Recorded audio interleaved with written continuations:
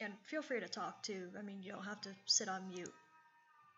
Anyways, today we are starting off, as I'm sure you're aware, with a environment or background basic rundown. So essentially, the first thing you usually want to start with is what do you want your composition to be like? Do you want to have a deep depth of space? What's the scale of everything compared to the foreground and middle ground and background? So what are those relationships in that uh, area of space and the plane you're looking at? So these are just some examples I pulled up. This one's got some going on. I don't know what's going on with it, but as you can see, the one thing that all of these seem to have is, well, first off, there's value in them. So value can help bring forward or push back something, and that's a really effective tool to try and do or generate a feeling of space. Um, you can have foreground, middle ground, and background elements. It's actually normally recommended that you have a foreground, middle ground, and background since it sets up kind of a relationship of scale between each item that you're looking at in that piece. Um, so, for example, we have the foreground, which is these. Then we have kind of this middle ground, and then we have a nice movement from these brush strokes across this path. And then these kind of get lighter and less detailed as you go back.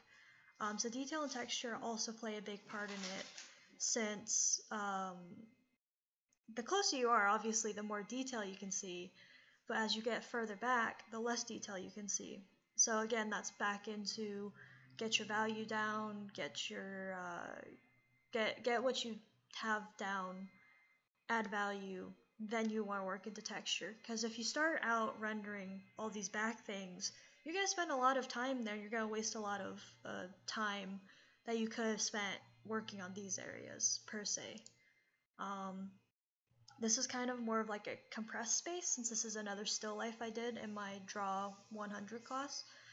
So you could probably tell that these two things are probably pretty close to the viewer, considering this has, you can see like all the little divots and highlights going off of it. Whereas the rabbit, I mean, there's probably a little bit more detail in it since it's about mid-ground, I'd say. Uh, but you can see the varying differences of detail as you go back in space. So for example, you can't see every ridge or shadow in the molars, but you could if it was here instead. Another example, this is more for like a perspective thing. I will admit this one was a tad rushed, um, but another good thing is to familiarize yourself with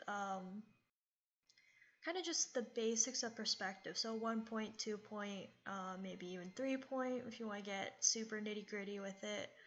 Um, and you can see how value kind of differentiates all these different corners from each other.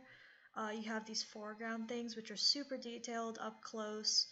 Um, and then you kind of have like a less detailed fish. This isn't super detailed.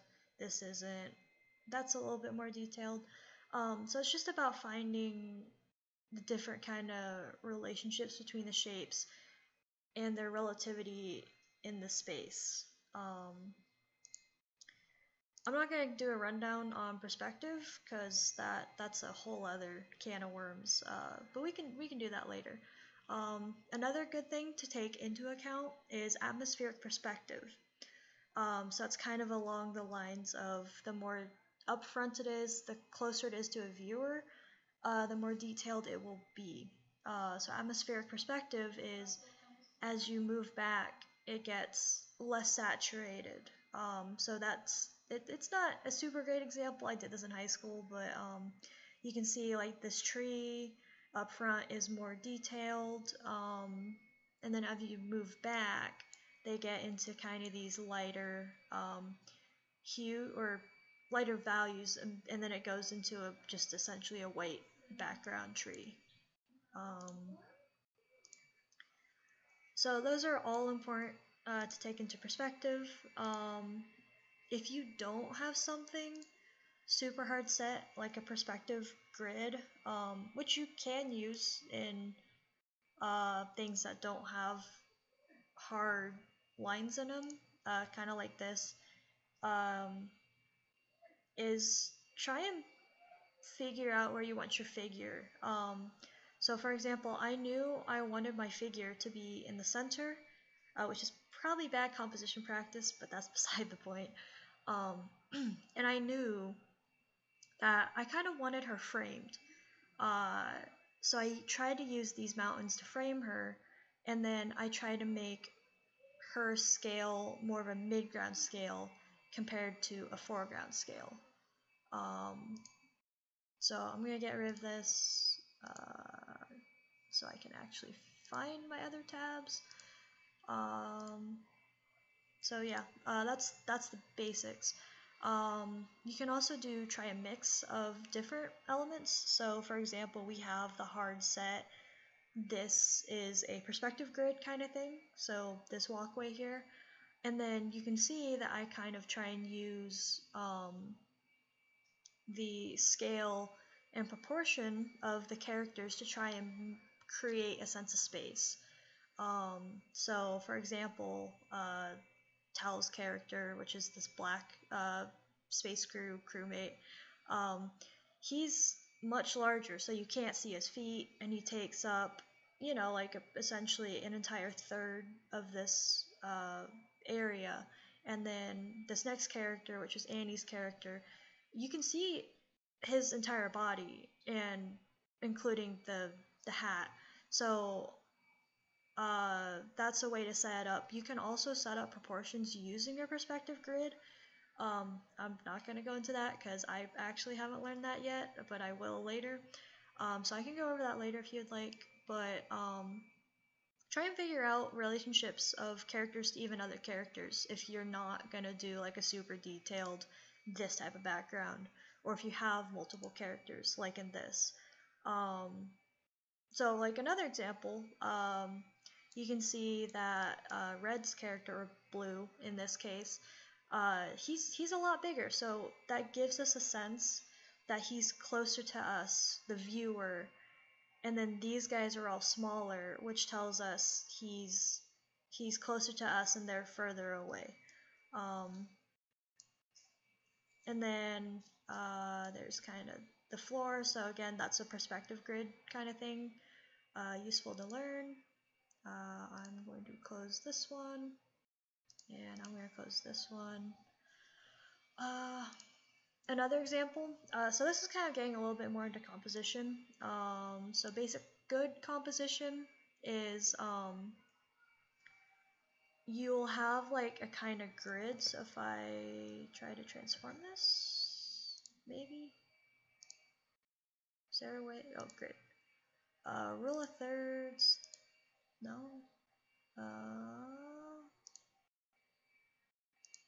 That's interesting. Oh, there we go. Okay, so if you see, there's like 9 boxes, and they're split evenly across the piece. So usually it's a good rule of thumb to try and keep kind of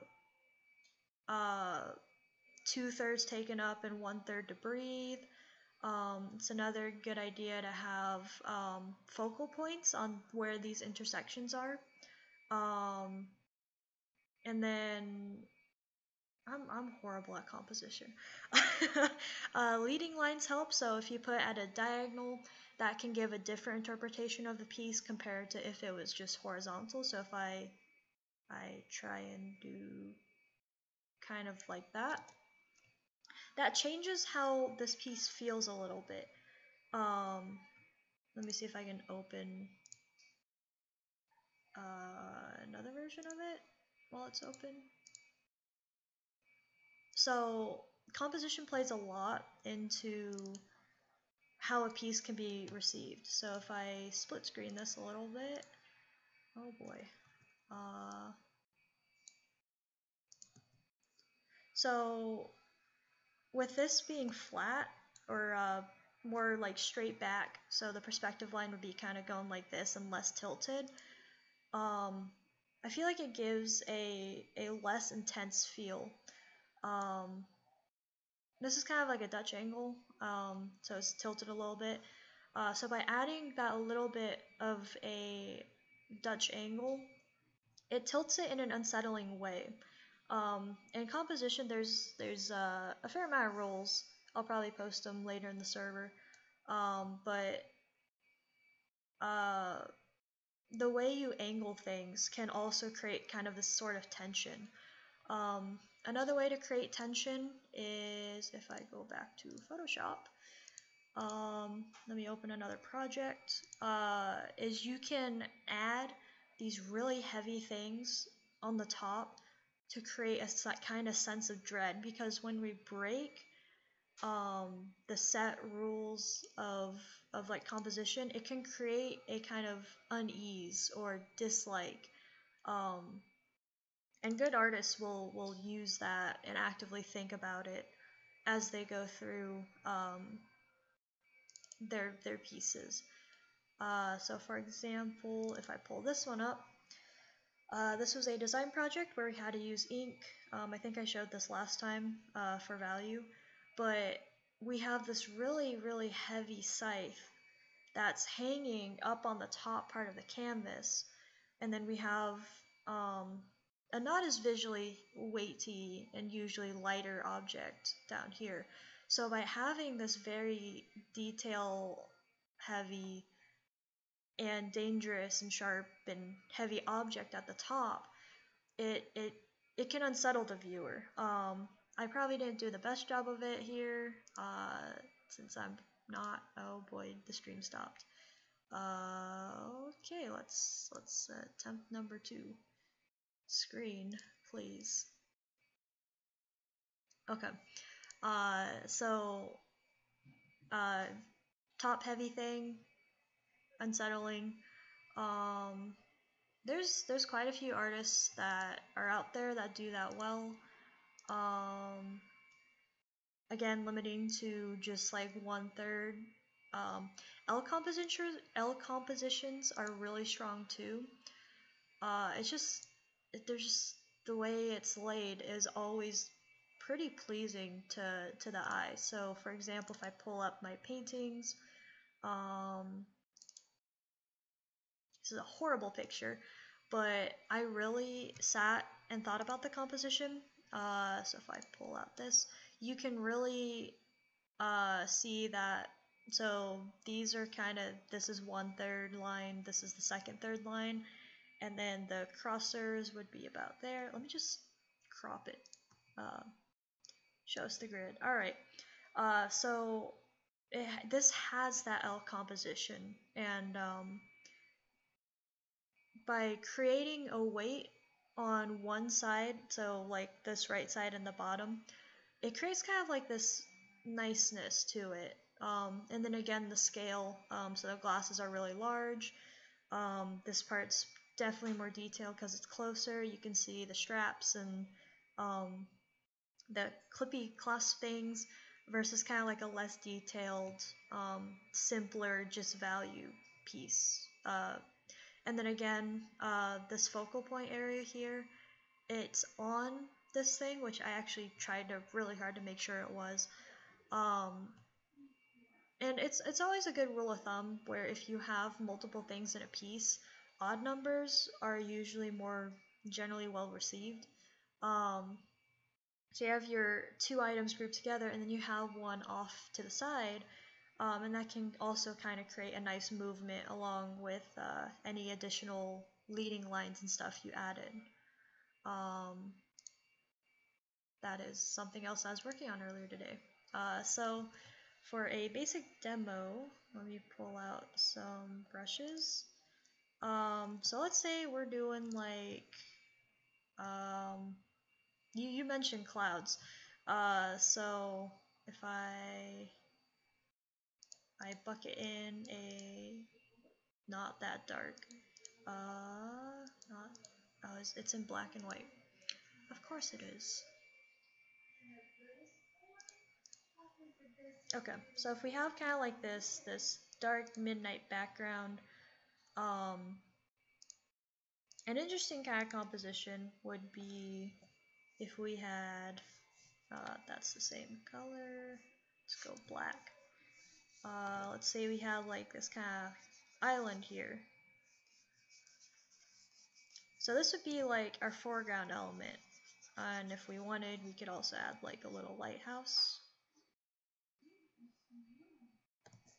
If I make that smaller.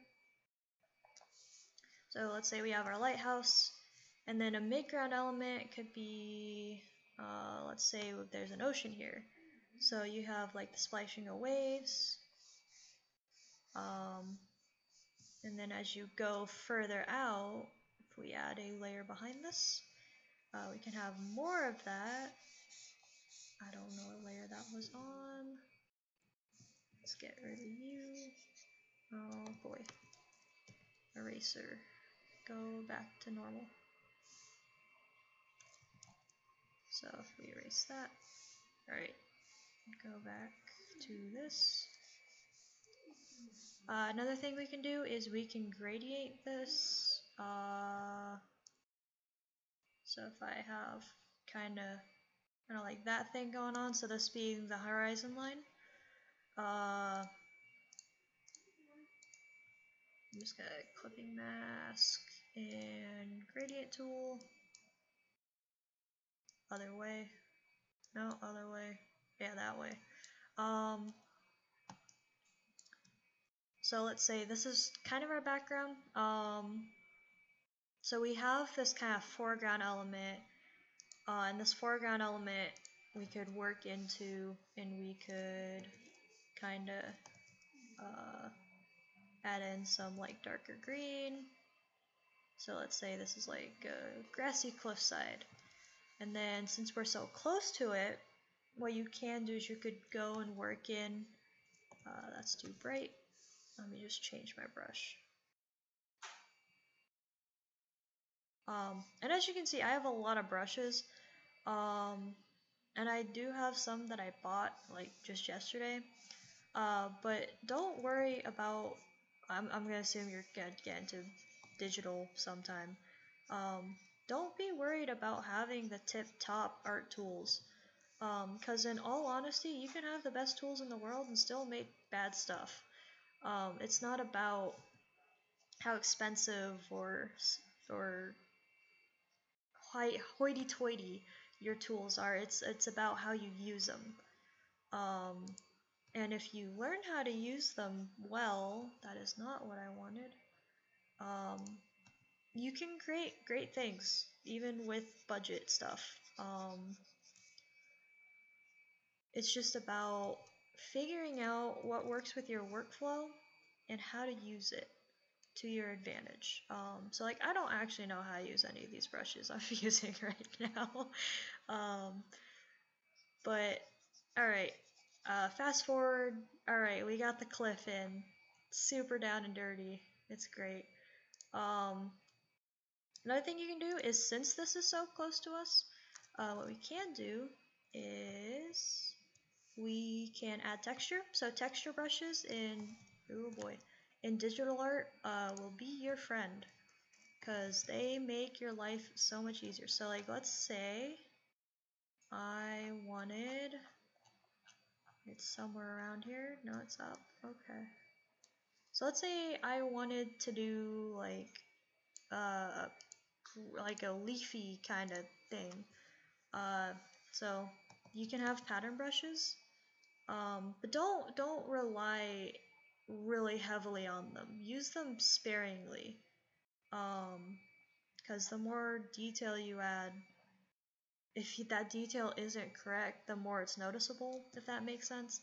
And then that goes back into the make sure you have a good base work before you start working into all these like textures and things. But you know, you can just kind of blend that out after, and then look at that, you have leaf texture or grass texture depending on which way you put it. I swear to God, stream. Alright, the stream is very unhappy today. Okay. So I don't know if you saw it, but leafy texture. Also, kind of just like chalk brushes are a good thing to use if you have chalk brushes available to you. They get some nice texture down real fast. Um, and then whenever you're working in like hard-lined objects, uh, work in a hard brush. Don't go in with like, let's see. So some people you'll see like work in like this. Now soft brushes do work well, but in moderation. Because if you make everything soft, it's gonna look very muddy and kind of eh. So variance and texture is your friend. Don't overdo it on the texture brushes, and soft brushes just use for like gradients or soft things. So like skin or like I don't like clouds. Uh, so going on that tangent, you wanted to cloud. Um, I don't know any of these brushes. This is horrible. Let's try this. So clouds are an interesting little giblet. That is not. That's why. Um, so clouds, it's possible to start with kind of like just a hard brush. No, why is that eraser? There we go.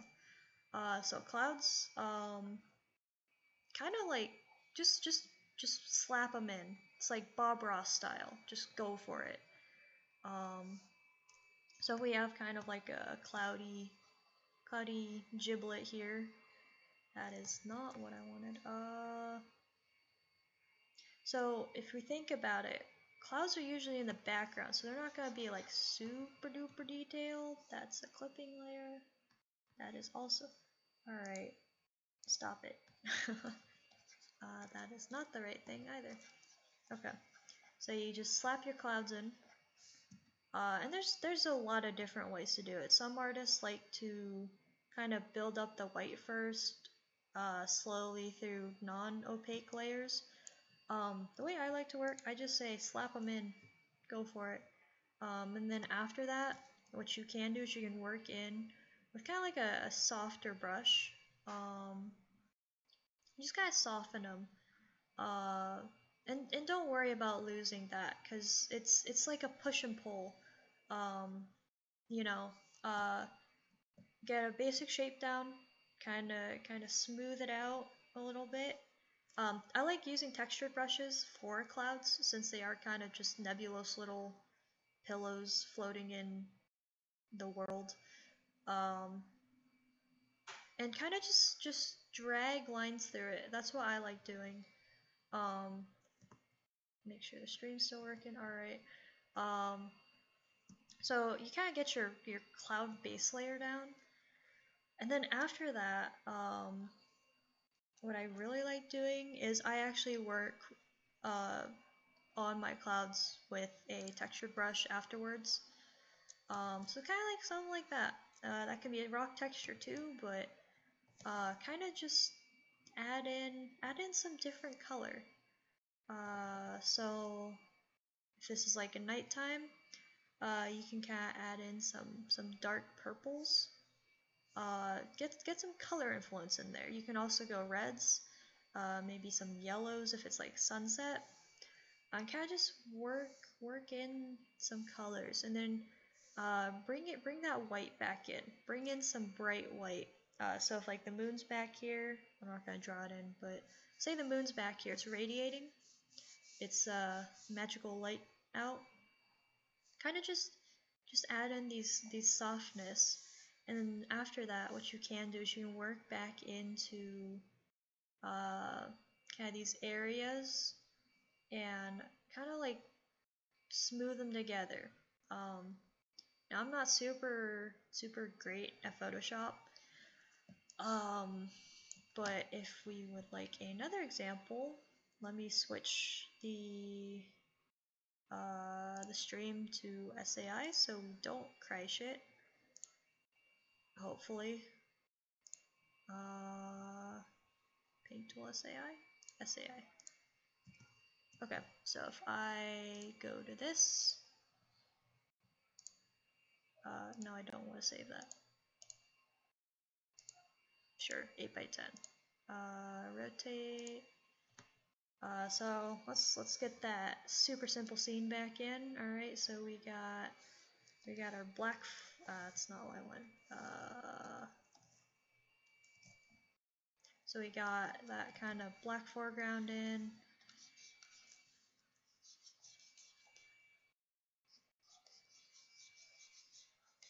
And when you're blocking, try and use a hard brush, because that'll set up your shapes a lot faster. So if I start with like this airbrush, I'm gonna sit here and I'm gonna keep going back and forth, and then you're probably gonna have to work into an eraser, and it's just gonna take longer. So just save yourself some time, assuming you're doing digital, with that hard brush. Don't be afraid of Mr. Hard Brush. He's your friend.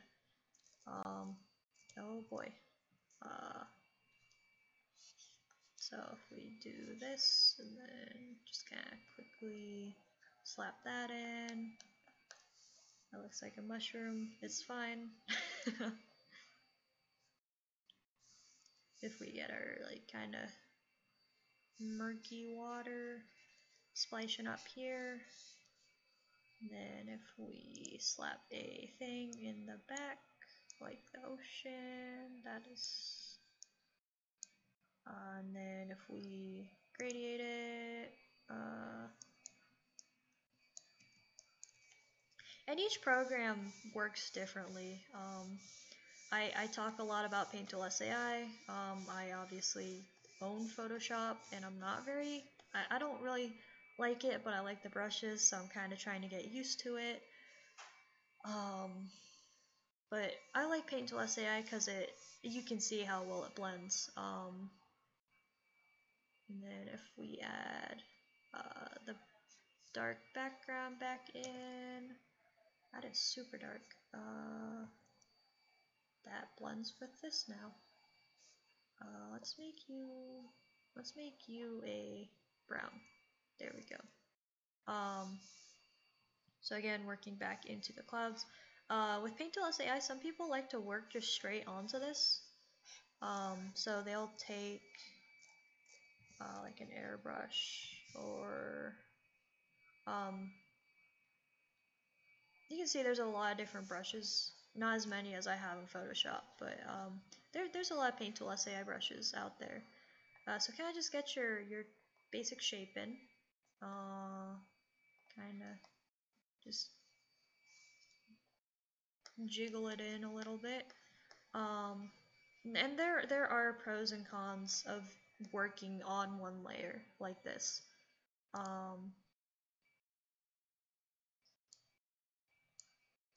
So if you kind of get these basic shapes in, there's all kinds of clouds too. I'm just gonna go in for that cumulus nimbus or big puffy boy look. And then after you get kind of that base work in, sometimes you don't have to blend it. But on Paint Tool SAI, what I like to do is I like to add noise is a good one. So noise does that kind of texture. Spread is also a good one. It does this kind of a similar texture. Fuzzy static is also one I've used before, but the problem is it's probably just this program. You can kind of see grid lines, so I usually choose noise over that. So you can work back in, kind of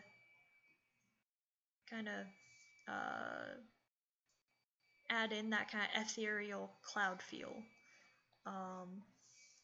And then what I like to do is I'll choose like a kind of just like a water brush, I like to call it, and I'll also put it on spread or noise or fuzzy static. And sometimes it does funny things. So blending, dilution, and persistence are all something I'd recommend you play with. So just get to know your brushes. And it'll change how it works. So if I switch it to kind of like a dark purpley color again. You can see it blends as it goes, kind of. And it's useful doing that. So some people, especially like more in Photoshop, they'll have kind of these middle tones, and they'll just continue like going between them, and that helps them create nicer gradients. So if I make that dark again, it's kind of just that thing. Come in with some white, and just kind of push and pull it. You know, take your time with it, because these things take time. Art is definitely not a rabbit run. So with clouds, kind of just add in these little pockets of stuff, if that makes sense. So if I pull up a kind of like a cloud from Google, let's see, what's a good one? So if we, that's the wrong program. No. So if we slap this in, you can see that it's got like these little textures between it, and it's got these different kind of clumps of color. So kind of just go for that, and push and pull. So also you can work in different colors together. So you can do kind of like a purpley blue, you know. So as it moves up, you kind of go into the blue section.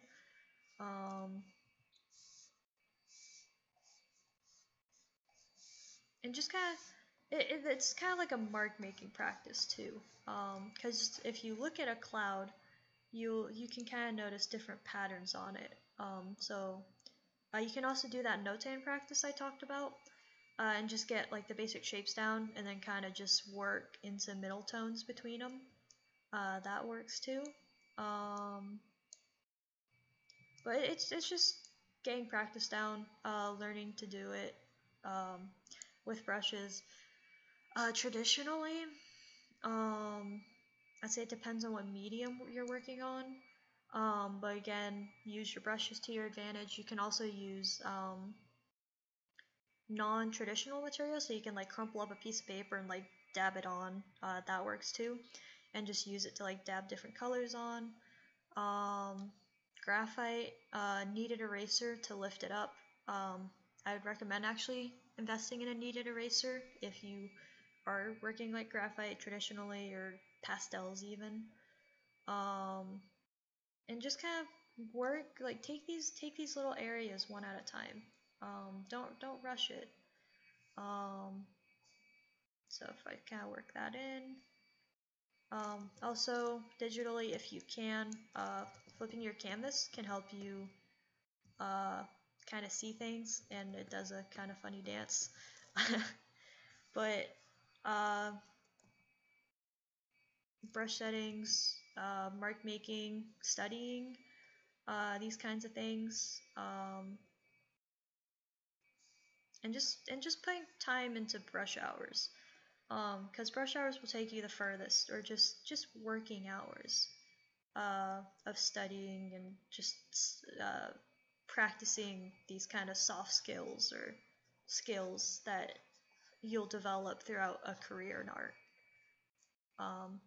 And you know, they're a far cry from clouds, but they look closer to a cloud than they did before.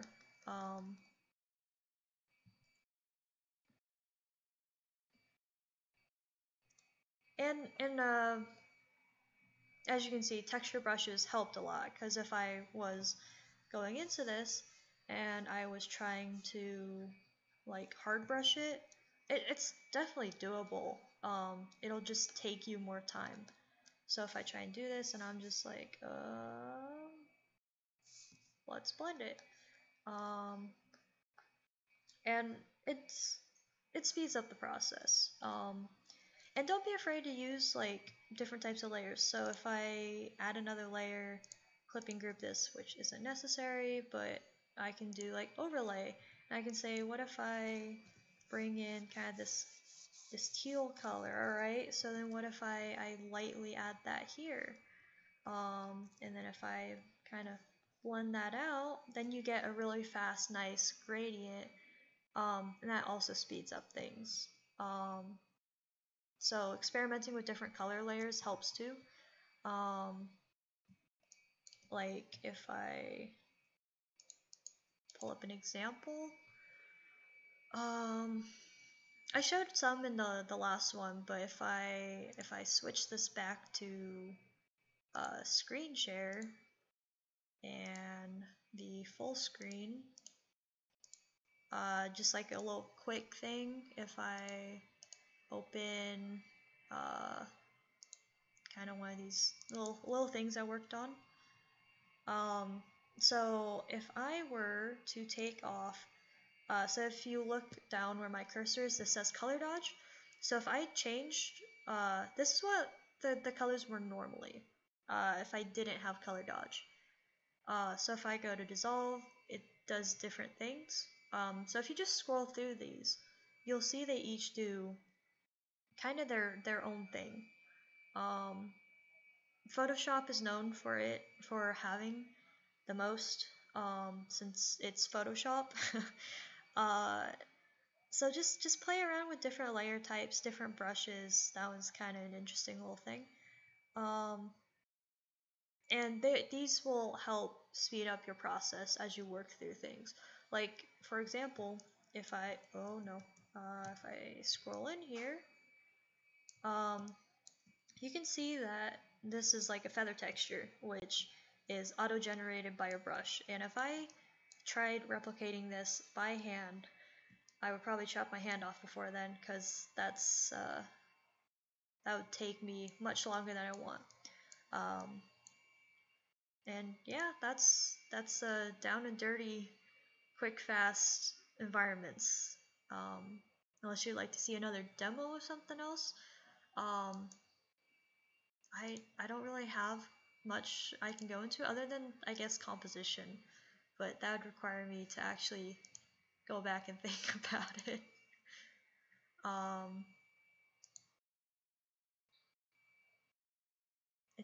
It's not happy with Photoshop, man.